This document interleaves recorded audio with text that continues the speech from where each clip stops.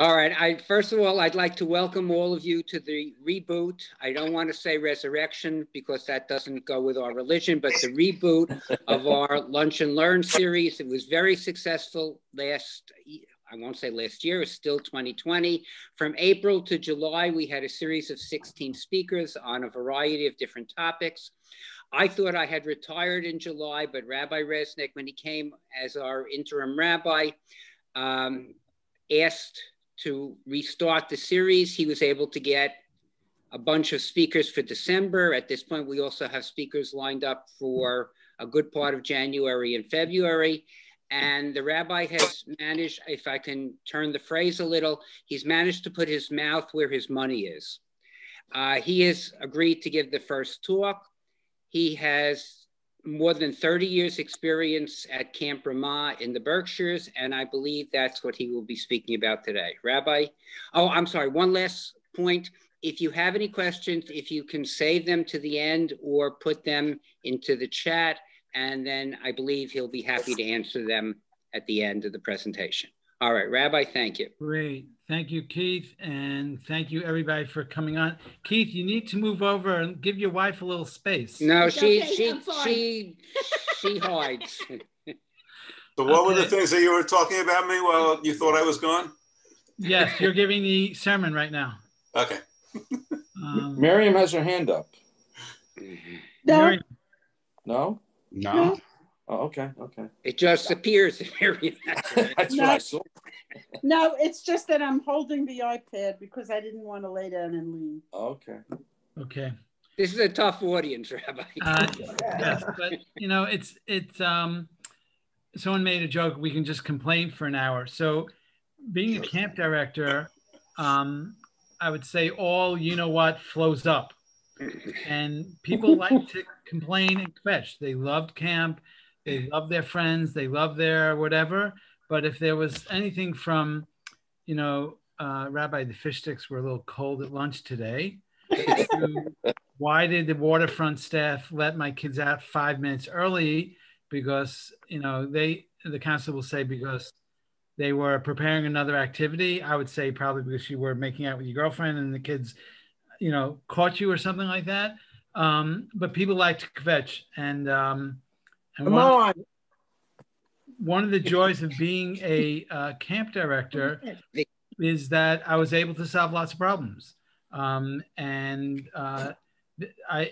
often said there are no crises in camp, which is not true, but to, you know, an 18-year-old counselor, something that might be going on in his or her bunk could be a crisis.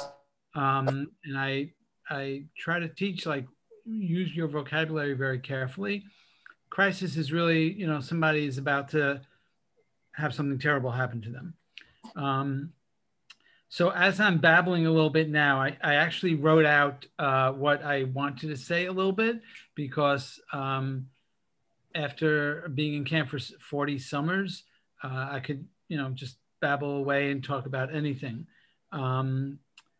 I feel very, very blessed that I started my career in Ramah in 1977 at 475 Academy Road in Woodmere, a few blocks from the house I grew up in, and Rabbi Bert Cohen was the interim director, get it, interim.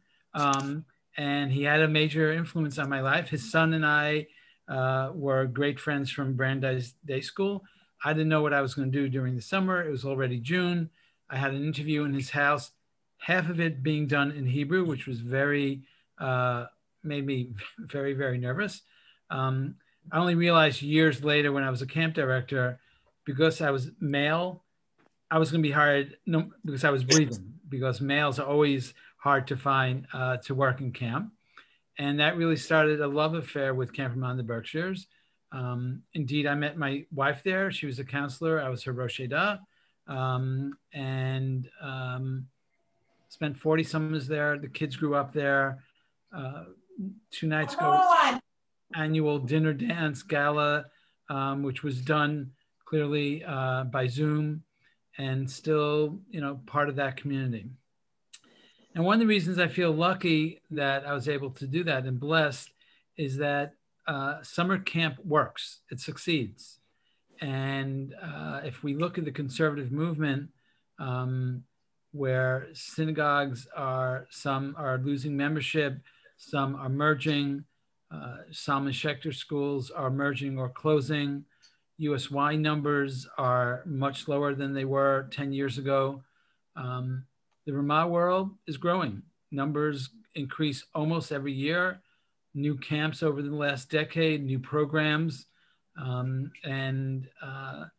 I think the brand of Ramah is a very powerful and successful one. And I think Jewish summer camp, that immersive experience, taking the kids, and I don't mean to say the following thing as a joke, but as serious, taking the kids away from their parents and letting them be on their own with incredible, accessible role models, turns people into lifelong Jews. So what I'm going to do today is share some insights, share some statistics, talk about nonprofit mission-driven camps. I think some of those lessons of success are completely applicable to a synagogue setting too. And I like to start off by asking if people have been to camp. Were they campers there ever? Did you ever serve on staff? Which camp it was? If you ever sent your children there? Just so I get a feel for what people might or might not know about summer residential camp. Any of you go to camp? Sandy? I went to a place called Sedgwick, which in a way was somewhat of a, well, not real, a model of a Ramah in a way. It was called the Central Jewish Institute. It was the camp of the Reconstructionist movement, really. There were daily services. The camp, it was a huge camp. Camps used to be I know when I went to camp in the late 40s, early 50s, most camps were 300-400 kids. Sedgwick was 1,200 kids. Wow. With 2 different sizes and 6 different camps within the camp and so on. There were Shabbos services. When I got a little bit older as a camp, when I was bar mitzvah already, we had a daily minyan of about 15 or 20 people that would daven every day with talis and tefillin. There was always Jewish culture and so on. And this is starting 1946, before the state of Israel. And then Israel came along and things, you know, that was also incorporated into the program. Great. Charney, please. I went to Hebrew Educational Society camp. It was based in Brooklyn, but the summer camp was 3-week programs, and it was in Harriman, New York. But I wasn't the ideal camper. It wasn't really for me. It was very rustic, and I went unprepared, you know, not knowing what to do, and I didn't know you had to go and make your bed and things like that, and I got into trouble with the counselors. So fast forward, my daughter went to Camp Lohican, which had a lot of nice activities, not a Jewish camp, a non-sectarian camp, and loved it. And my grandchildren went to Camp Judea in North Carolina, not this past summer, but the summer before, and they were planning on going again, and they loved it. They were there for the intro to camp, which was only 10 days, and they were going to go for a month this year. But you know what happened.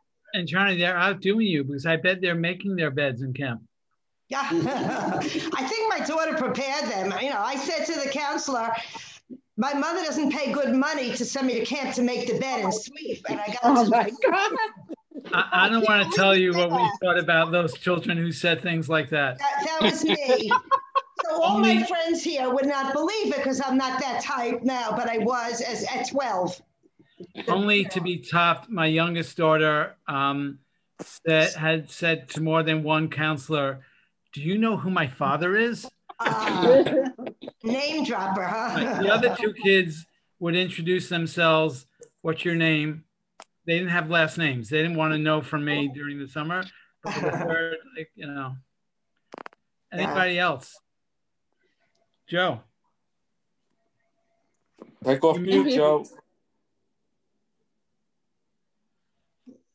I have a long camp background. I went to Wellmet camp as a kid. I just loved it. Afterwards, Barb and I worked at camp. We worked at Greylock for 1 year when Neil was little. He was a year old. And then we worked for a number of years at Camp Pointel, which has a strong Jewish background with Oneg Shabbats, kosher camp and all.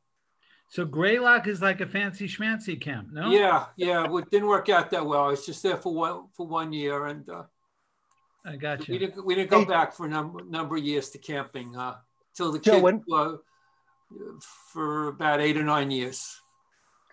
Joe, when were you at Pointel?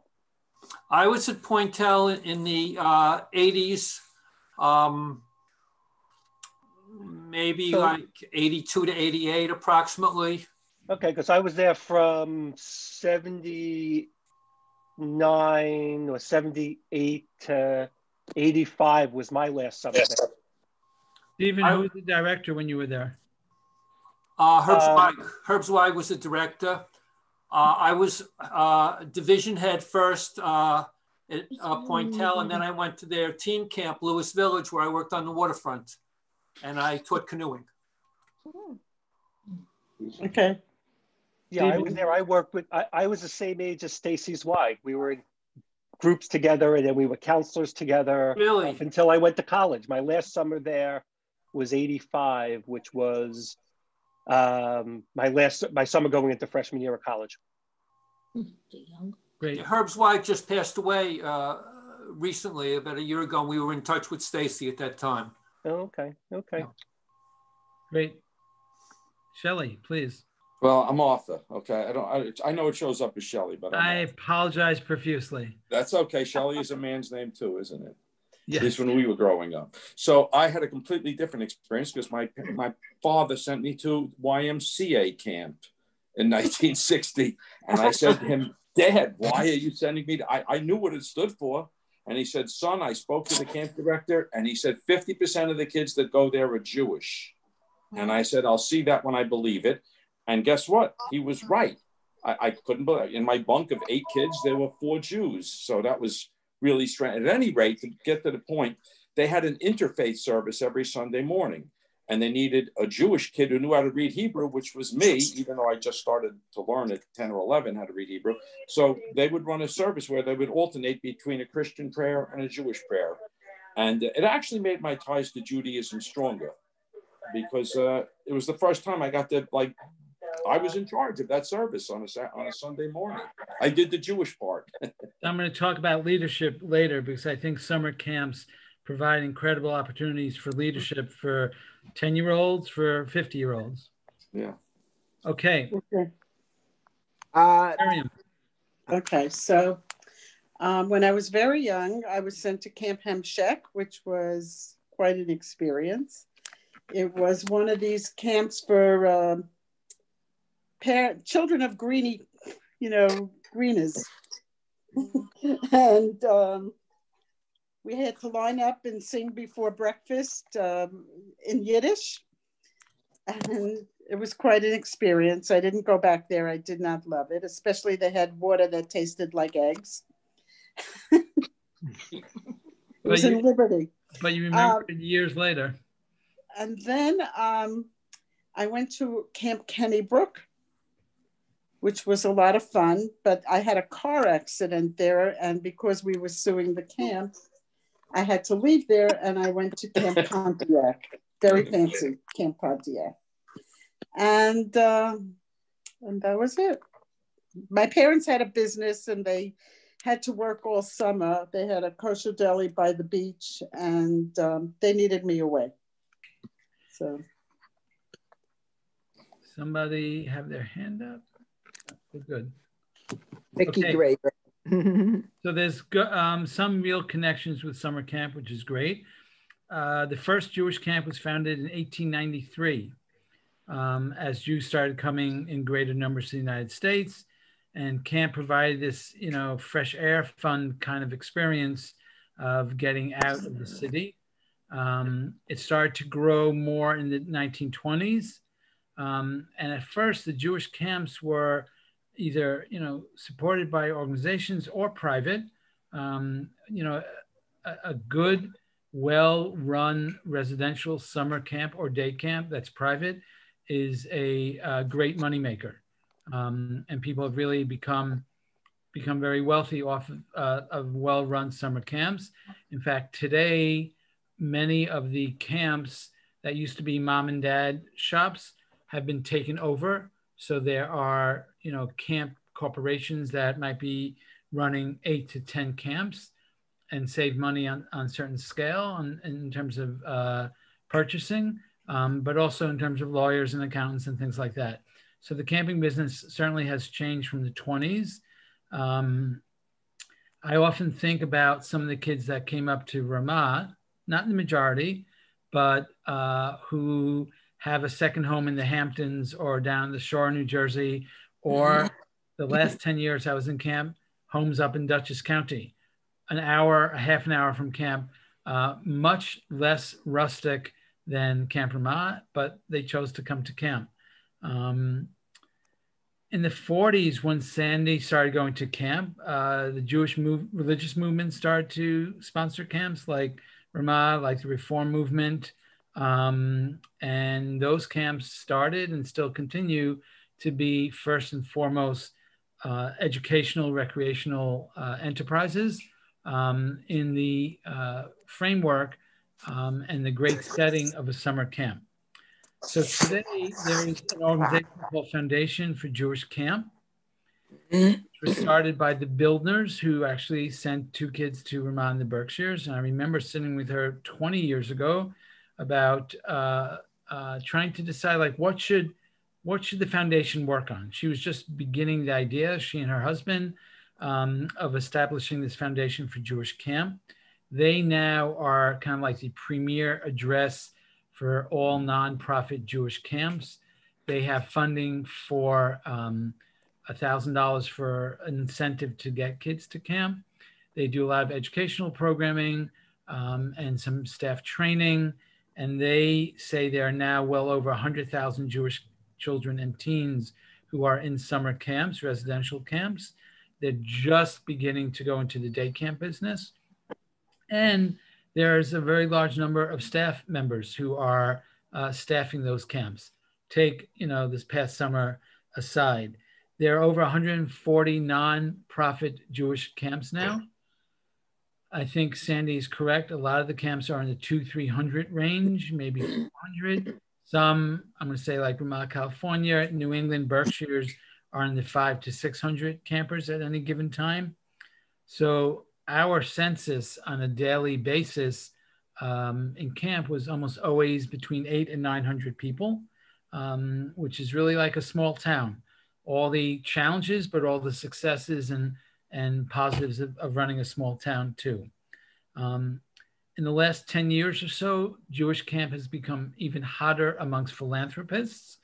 So Ethel named this talk Your Best Investment. So we're going to talk about that a little, but have no fear. I'm not asking for donations and I'm not going to spend a lot of time on that. But Foundation for Jewish Camp, we're looking for donors like Steinhardt and Seagram and people who would donate millions of dollars to affect real change in summer camp. When I first started as director, in 1990, we did very little fundraising. Tuition kind of covered the budget. I remember before I started, we took out a loan the last day of camp when payroll was going out just to tide us over for a month because we had zero reserves. We had nothing in the bank and payroll was going out that day. Thankfully, camp, not just Berkshires, but I think most well-established camps now have endowments. They were all able to weather the storm of 2020. 2 nights ago at the Ramah dinner, the director said there was a $3 million deficit. My guess is the budget is now north of $6 million. And money was raised by either foundations, Life Foundation for Jewish Camp, by Harold Grinspoon, who runs the Grinspoon Institute. Any of you familiar with PJ Library? Yes. Yeah, we have a lot of connections there. Right, so Harold started that too. Harold is an incredible guy in his 80s, walks every day. When you are invited to his house in Aspen, which I'm going to say, unfortunately, I was not, but I'm told that he wakes up early in the morning and does a real like hour hike, serious hiking in the down Aspen. He also helps to support camp, all Jewish camps. And the reason that I think things began to get hotter is philanthropists who were going to be giving serious money wanted to know data. So for many decades, it was just good stories like, oh yeah, I got turned on to my Judaism. Or I remember doing leading services and, you know, years later remembering that. But someone who's going to write $1 million or $5 million check from their foundation wants more than nice stories, even though we as directors knew that camp was successful. So I think because of those donors, Foundation Jewish Camp and other organizations started to do proper research on, are we getting the bang for the buck? Are kids really going to be more committed Jewishly? Are they going to be more knowledgeable? Are they going to light Shabbat candles more often, or go to Israel, or speak Hebrew, or whatever it might be? So I give a lot of credit to the Foundation of Jewish Camp, to Harold Grinspoon, and to the Avichai Foundation, which just closed. They were sunsetted in October 2020, but they forced Jewish camps to kind of prove their success. So Jewish camp is all about being outdoors. Some camps spend more time on the Zionism Israel piece. Some camps will spend more time on Hebrew, on Jewish observance. Some camps will just be a camp where most of the kids are Jewish, but doesn't have much more than maybe Friday night or Shabbat morning. The Y camps of New Jersey is a very successful network of camps. I think north of 2,000 people, a few different sites. The now deposed, defunct, and I'm going to say just a guy who really did terrible things, as in Len Robinson is his name, was director there for many years until women came out just maybe 2-3 years ago to say that there was just bad stuff going on with female staff, and he had to quit or was fired. But I quote him because he told me that sometimes when he would show camp to prospective parents, some parents thought that the JCC camp was too Jewish because they might make a menorah or Chanukiah or something in woodworking. And he said, okay, then if this camp is too Jewish, then go to this camp or that camp for you. And some people said it wasn't Jewish enough because it didn't have a kosher kitchen or wasn't Shomer Shabbat. And he would say, okay, so go to Ramah. Unlike, I think it was Miriam who said, like, parents just sent you up to camp. Parents, I'm going to say for 30 years that doesn't happen anymore. Parents would come up to camp with a list of questions that the American Camp Association would provide. I know those questions because you can see from the American Camp Association website, questions to ask the camp director. Well, okay, after a few times I got the hint. And parents are much more deliberate. You can say crazy. I can say thorough. Checking out websites, visiting camp. We had developed a day in camp where anyone who wanted to visit camp for a prospective child could come on one day. So it didn't really disturb the fabric of camp during the other days. Private camps will generally have Saturday and Sunday as open houses, which I don't really understand because that means people just coming in to camp. But I think people feel, those who send their kids to nonprofit mission-driven camps, that it works. So I just want to share some data with you. In 2008, Foundation Jewish Camp did a study that showed adults who attended Jewish camps as children were more likely to go to synagogue, marry a Jew, donate to Jewish charity, light Shabbat candles, and have an attachment to Israel. They summarize it as the core elements are a sense of community, a sense of Jewish connection, and a sense of adventure. 3 years later, in 2011, Stephen Cohen, also now defunct for the same reasons as the previous person I mentioned. He was a scholar and did a lot of research on Jewish matters. In 2011, he did a study of kids who went to nonprofit. We're talking about Jewish camps on that temple website. You would say that again? Yeah, she saw. Okay. So he did a study of all kinds of nonprofit Jewish camps. And here's what he found. By going to a Jewish camp for at least one summer, compared to a group of Jewish kids who did not go to camp, the kids who went to camp, who are now adults, were 45% more likely to go to shul once a month, 37% more likely to light Shabbat candles on occasion, 55% more likely to visit Israel, 25% more likely to give tzedakah to Jewish causes, 30% more connected with Federation, 25% more likely to have all or mostly Jewish friends, and 20% more likely to belong to a synagogue. Not to be outdone, 6 years later, Ramah did a study, and what I've learned about studies, and I'm sure many of you in your lines of work know, studies are going to prove what you want them to prove. But even taking that as my kind of cynical comment on that, here's what the 2017 study done by National Ramah. Being Jewish, the phrase being Jewish is important to Ramah alumni. The question was, how important is being Jewish in your life? How important is being Jewish in your life? 83% said very important, compared with 60% of children who were interviewed for another study, not a Ramah study, of people who identified themselves as conservative parents from New York. So 83 versus 60. 54% in another study. So clearly going to camp made you feel that Judaism was more important.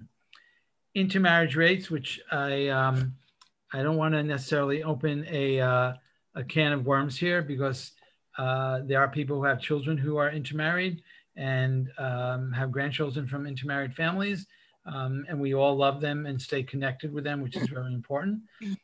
But if marrying a Jew, which now is a more challenging thing to teach to teenagers in camp. When I was a counselor, we would have Shabbat programming on, marrying Jews, dating Jews, being with Jews. For the last 10 years in camp, we did not do that so much, because a number of our kids, a growing but small number, dad is not Jewish, mom is Jewish, or vice versa. But if intermarriage is a concern, this study shows that amongst Ramah alumni, 7% of Ramah alumni report being intermarried versus 93% who marry Jews. And this connects with or compares to 35% in the study I described earlier of Jews who identify as Jews. So I want to, so that's enough on data. I want to share a few quick donor-centric stories with you. One is, so we always have a doctor, or Ramah Berkshires always has a doctor in camp, in addition to 5 or 6 nurses. And one person married a Ramah girl. And one summer he came up to camp, he's late 30s. And a week after he was in camp, he sent a check for $5,000 to camp. Unsolicited, no homework done on him, no whining and dining. And I called him up and I said, this is a real significant gift for camp for someone who never gave $1. And he said, well, I was there for a week. I love being a doctor. You didn't pay me. I want to pay camp because I had such an incredible experience seeing that conservative Judaism has a good future. So that's a great donor story. And clearly he saw the return on investment on being kind of very serious. Then we did, about 5 years ago, we did an online campaign for young alumni. I'm going to say young alumni, meaning people in their 20s. And a check for $1,000 came in from a kid who's maybe 23, maybe 24. $1,000 from a kid like that age is to me a very significant gift. Most of the gifts that came in from young alumni were 18 to 180. And I went out for tea with him actually one day, and I said, like, what made you do that? That's really significant. He said, there's only two places, Rabbi, I'm going to give, there's only one place, Rabbi, I'm going to give money to. I said, but you went to Brandeis University. You went to Schechter for 12 years. Those are part of your identity formation, just like Ramah. And he said, no, they weren't. Ramah really did it for me. And he then asked me how much is tuition for one summer, one kid. I said, probably about $10,000. And he said, well, I hope to do that in 3 years to be able to add a zero to my gift. So as one who started getting more involved with fundraising, those kinds of gifts were great. Was it Zuckerberg? Alavai. But the largest gift up to that point when he gave it came from an alum who did very well in the financial world. He gave $750,000 to start our gym campaign, which really made it happen. It was a $2 million project. And he did it in memory of his dad.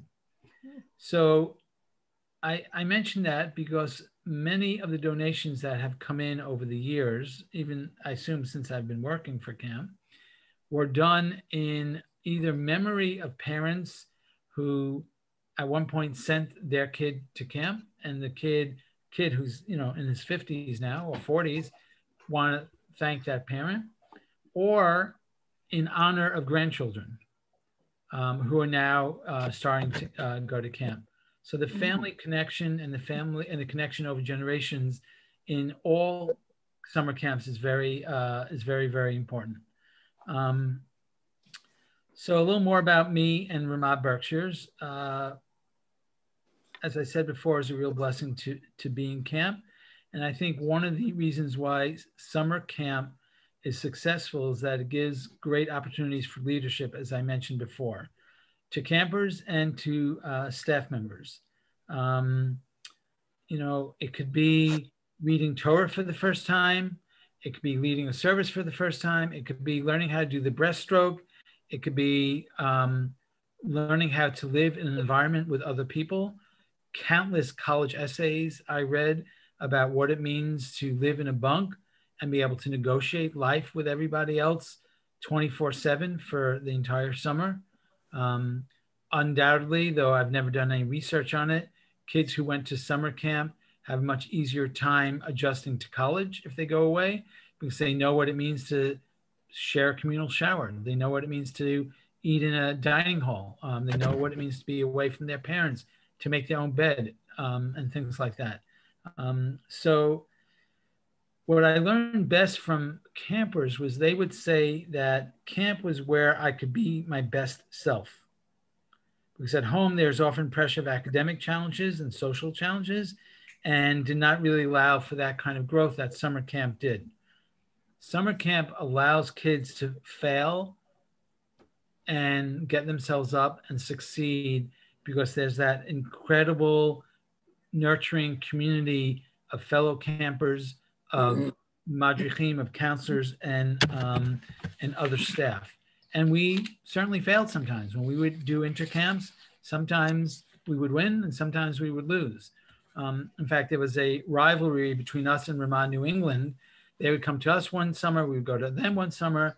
And the last summer my son was in camp, I went by his bunk, and it was Erev, the day before Ramah Palmer was coming.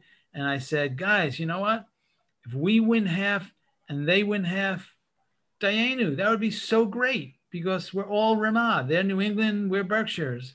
Well, my son said to me, Abba, that's like the stupidest thing to say, because they wanted to win, right? But failing is also fair to say. So I want to share a few I'm going to say highlights of leadership in camp, because again, I think that's a great thing that camps provide. So one is sticking to the mission. So we were borrowing the National Ramah Commission mission for many years. And about 20 years ago, we created our own. One of the quotes that was often referred to is Ramah, and I'm going to say other Jewish camps too, is a transformative Jewish experience for its campers, staff, families, and the communities of the New York metropolitan area, a place where Judaism is lived, Shabbat is cherished, and every moment is elevated. Ramah actually means height. It's the name of a biblical town in Israel. And we often went back to the quote, is what we were doing. I'm sorry? Is what we were doing, is that part of our mission. Secondly is surround yourself with good people. The key word here for me is good. Having brilliant people, having innovative, creative people, also very important. And I certainly don't diminish those qualities, but having a good neshama is really important for any camp, for any institution. I'll take a tangent here and say, and I can say this now, not as such a newbie, because I've been here for a while now, that the people I get to work with, both volunteers and the team here in the synagogue, are all really good people and really are caring people. And that is a great work environment to be in. Next, something we learn in camp is being able to delegate. Here, I would say not everyone knows how to delegate as well as I think they could. And I'm trying to work on that with people. I love delegating. I love working hard, but I also know that other people know more than I do in certain areas and better. I can be involved with a discussion or a, back and forth, but I'm gonna say Cheryl will know a lot more about 2, 3, 4-year-olds than I ever will. And certainly she should, be listened to. So next is asking the right questions. What did I learn at JTS? More important than my improving Hebrew or observance or philosophy or Talmud was learning how to ask the right question, to be able to delve into a text a little further. And for those of you who came to Pirkei Avot last week, know that this is something I just like to do, to really be able to go deeply into something. And in camp, there was ample opportunity for kids to either learn in their daily classes or 5 days a week classes, or just hanging out with a counselor, before they go to sleep. And really being able to learn by asking the right questions from the right people. The following piece, we don't always teach well in camp to the staff. I don't say to kids, because kids would often say to me, Rabbi Resnick, can we have a day off? And I would look at them and say, I wouldn't say what I really wanted to say, but I said, every day is a day off for you, right? Like, your parents are paying very serious dollars for you to be here. No, I mean, like, that we don't have to wake up for tefillot, and we don't have to do this, and we don't have to do that. And I would say, no, that's not why you're here. Every day is a day off, and you're not getting a day off just to sleep. And so the self-care of campers, I don't know if we did well or not. Teenagers were always tired. In the last few years in camp, we started to care more about staff members' own self-care. And that was an important kind of element to learn in camp, I thought. And then I often think about, correct me if I'm wrong, I think President Bush #1 said, it's all about the economy, stupid. Is he the one? No? Correct me. James Carville said that to Bill Clinton. Wow. I've been thinking it was, say that again, James Carville. That was the line that Bill Clinton used to defeat George Bush the first, was James Carville's suggestion that he say it's the economy, stupid. And that's what Bill talked about. I will now be correct in what I say. Okay. So what I used to say in camp, and which I say in my life now, it's all about the relationship, stupid. And I believe that like deeply in my heart and soul, that connecting with people and having that relationship. Ooh.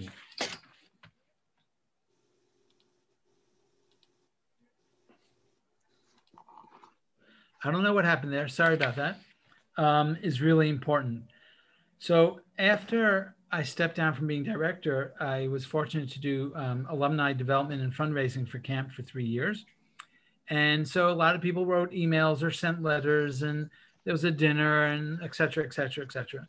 And some of the memories that they're not kids, right? They're in their 30s and 40s now, or turning 50, were of either stories or situations that I didn't even remember, but were impactful on the kid, not just with me, but in camp in general. One kind of like fun thing that we used to do, the assistant director and I would go around the first night of camp when the kids were there. First night of camp is anxiety causing for everybody. For the camper who's brand new, who's 8 years old, to like the, you know, studly, cool 16-year-old guy who's been in camp for 8 or 9 summers, to the camp director. The first night, all of a sudden camp goes from a relatively quiet place to hundreds and hundreds of people, you know, and a lot of crying the first night, some kids getting sick the first night, some kids being sent up with a cold that no one told us about. Some kids, by the way, being sent with lice that we did not know about. I'm convinced those parents just wanted to, like, you know, us to take care of it. By the way, we got smart. After several bad cases, we would call the parent the first night and say, you have 2 choices. Either pick your kid up right now, or we're going to shave your kid's head completely. What was shocking is that some people said, shave my kid's head completely. Okay, no comment about their parenting, but it's all about the relationship. So one story we had was we used to go around, the person who ran the small kitchen where the kids got to cook, baked hundreds of chocolate chip cookies. We would go around to every single bunk and give the kids a cookie. Now, this really irked some of the counselors because inevitably, sometimes we went into bunks that already brush their teeth and try to get into their routine. And Rabbi, it's my first night as a counselor, like, you know, they just brush their teeth. And I would say, like, okay, they brush their teeth, like, you know, relax, everything will be okay. So one of them sent me a letter about this. And I thought, like, wow, that was a very easy thing for leadership to do. And 20 years later, they remember that. So I try to continue that into my work even now. Two more things about leadership. One is that camp at the end of the day is a business. So camp had a board. The camp board could hire or fire me. Thankfully, they hired me for many, many years. And there were people on that board who were more knowledgeable about finances than I ever will be. And I would say in the last 10 years of camp, we start to get more business and finance people onto that board who really did this for a living. And if the books don't balance at the end of the day, we don't have a camp.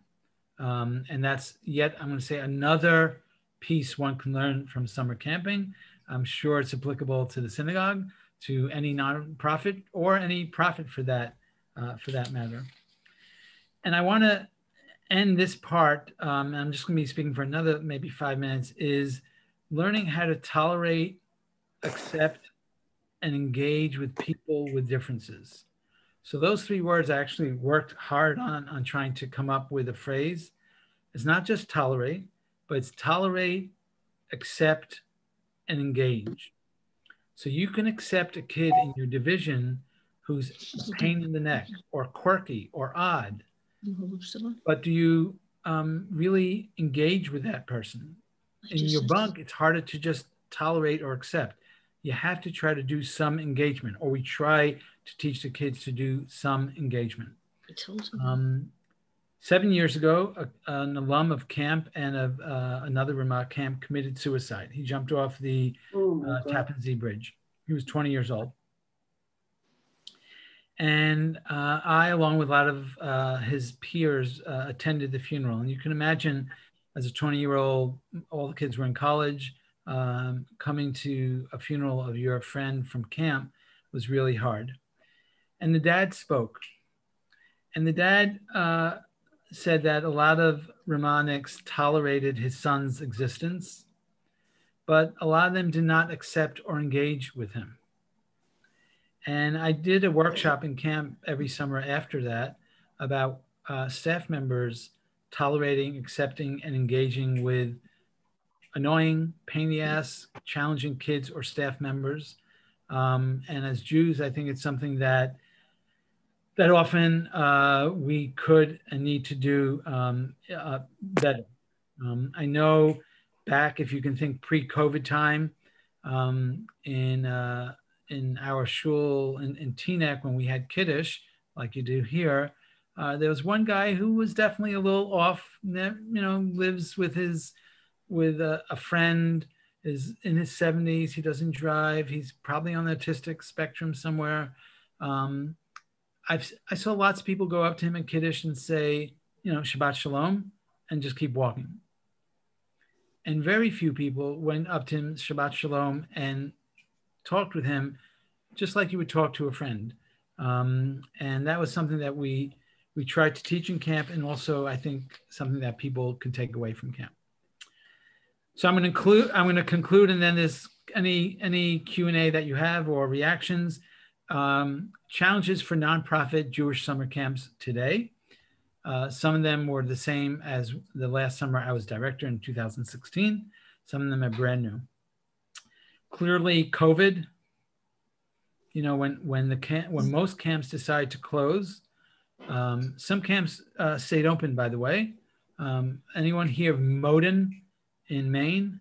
So that is that's a hotsy-totsy, very good, $11,000–12,000 camp, and they really know what they're doing, and they stayed open, and they had a 5-week session, and for the first 10 days or 2 weeks, everyone wore masks.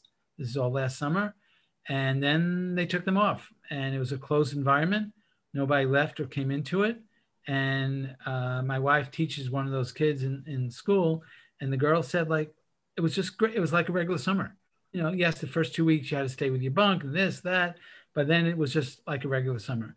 But most camps, Jewish, not Jewish, nonprofit, for-profit, closed. So that, I think a lot of places took financial hits, and nobody really knows what's going to happen this coming summer. Though I think in the camping world, there's a hope that camp will open in some way, shape, or form. Number 2 is financial challenge. There's always a push and pull of how much to raise tuition. How much to raise tuition. I know I was on part of a call where there was a question like, are we going to raise tuition in the preschool next year? So the lay leadership of camp felt we always needed to raise tuition. There was never a year that was zero tuition raise. But then maybe 20 years later, we said, sign up now, much earlier during the previous summer. You'll lock in the current summer's rate. So financial issues for a nonprofit, always a question. And I think as parents demand better facilities, I'm not talking fancy schmancy, but 30 years ago in Ramah, if you didn't take a shower Friday morning, you had no hot water Friday at 4 o'clock. And now probably, 80–90% of the kids had warm or hot water. Parents demanded that. So financial issues are always a question, and not wanting to raise tuition too much, because then it might turn off families. And even though scholarship dollars have gone up, there was a feeling of, well, maybe some people might not even apply. Number 3 is security.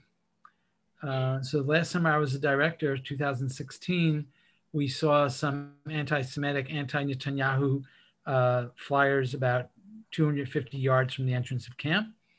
And though we have 24/7 security, which, by the way, there was no security for 35, 40 years until, I don't know if people remember the shooting in, I think, in Los Angeles JCC, maybe 10 or 15 years ago, where the guy... 20.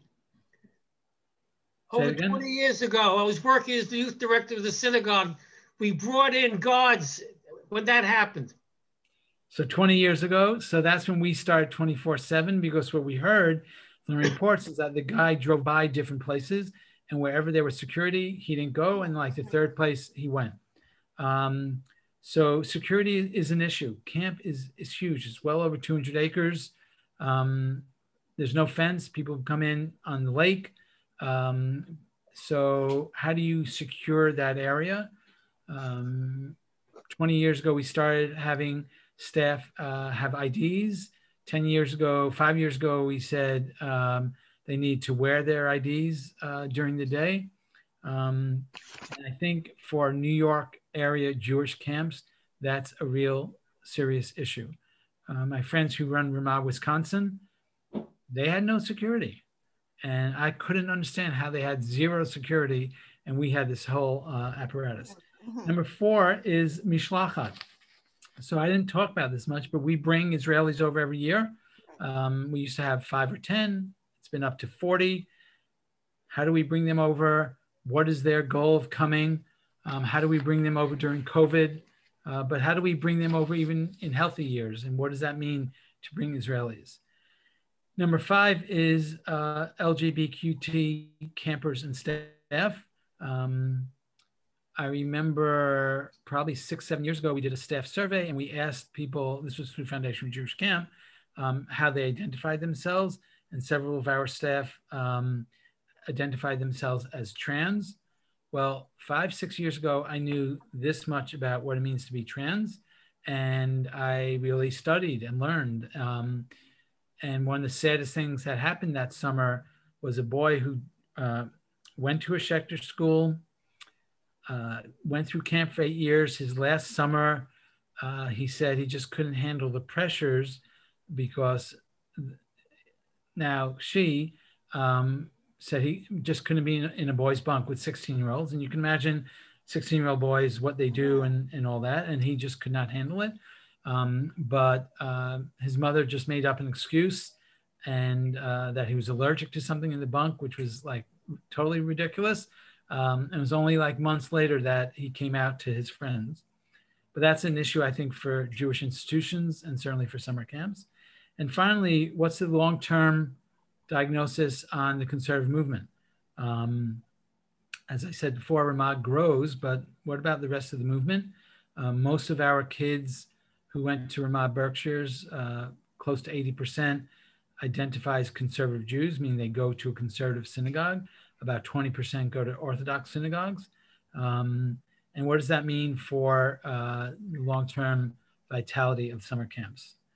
So to conclude, 1, thank you for the time. 2, I think if you look around and see leaders in Jewish institutions, whether it's shuls or schools or federation or JCCs, APAC, Israel bonds, many of them have summer camp blood in themselves. And I hope I was able to kind of like give some insight into some of the background and success of summer camps in general. And I'll stop talking because I just noticed what time it is. And if people have any questions or comments or reactions, I don't get paid by the hour, so I can be here. Mr. President. What's the relationship among the various Ramahs? Is it all under one organization? So it's a great question. So there's a thing called the National Ramah Commission. That board, that's a separate nonprofit connected to JTS. That board is represented by each president of the local camp.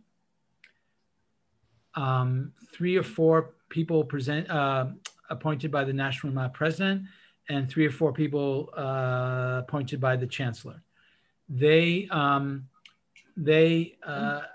have to approve the budgets of each camp, which now, like, everyone does it so professionally that doesn't really happen. And they need to approve the hiring of any director. To drop off, okay. And the directors, we all love each other. All the presidents love each other. In fact, they go to a different Ramah camp every summer, and their spouses hang out. And there's no competition, right? Because if you're the president of Ramah, Wisconsin, the kids from Chicago are going to go to Wisconsin. They're not coming to Ramah, New England.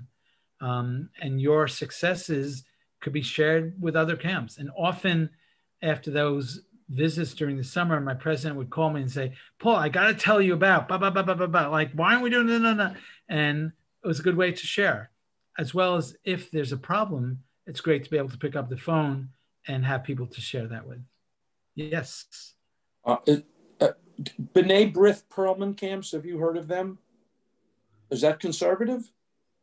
No, that's sponsored by B'nai B'rith.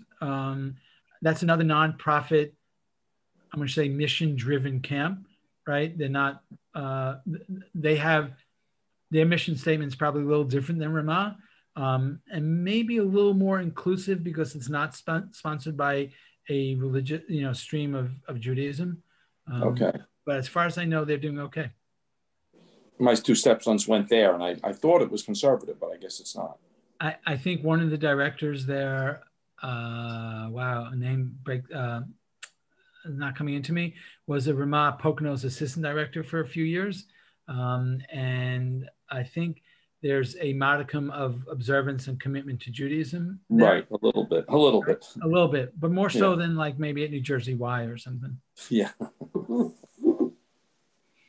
Anybody else? Okay. Rabbi, thank you Thank you, Rabbi. Okay, so one last question, Rabbi. If I wanted to send my grandson to a good Jewish camp, you would be, and I tell you my level of observance, you'll be able to say, this is where he could go or should go. So not out of a sense of modesty, but out of a realistic sense, I know Ramah Berkshires best, right? Okay. I spent a lot of time there. I know Ramah camps second best. I do know about most Jewish camps, though what's really exciting is every so often there's like a new camp that could be 5 or 10 years old and I never heard of. So I'm a good resource, and Foundation for Jewish Camp, they have an amazing interactive website. So that is, that's another good source. Okay, thank you. You're welcome. Anybody else? Hey, folks. No. Yeah. Rabbi, thank you. Rabbi. Joe. Yeah, I just want to add something. For many kids, they really live for camp, and they have very strong camp relationships. They see their camp friends all year round, and I can understand how this would help develop to becoming part of the conservative community, and as those relationships continued for years in the future. We have in the dining room in camp, the first thing you see when you walk in certain doors is the shidduch wall of probably about 100 matches that were made in camp. I'm sure it was a lot more than that. But commitment, connectedness, camp's all about making it fun. So I agree with you. Okay, bye, Rabbi. I got to get off. Goodbye, Miriam. Yes, it's 2:01. All right. No, let me thank everybody who attended, and let me urge you to attend future sessions. If you enjoyed the talk, I hope you'll enjoy the ones in the future as well. Next week will be Ariel Grunberg talking about the Jewish National Fund. The week after will be Ethan Corzone, the son-in-law of Joe and Lori Brofsky. He's talking about voting rights. And the week after will be Rebecca Anton Asdor. Not sure yet what she's talking about. And then we have a bunch of speakers for January and February as well. Once again, let me thank all of you, and let me thank the rabbi in particular. Thank you. Bye-bye. Thank you. Bye.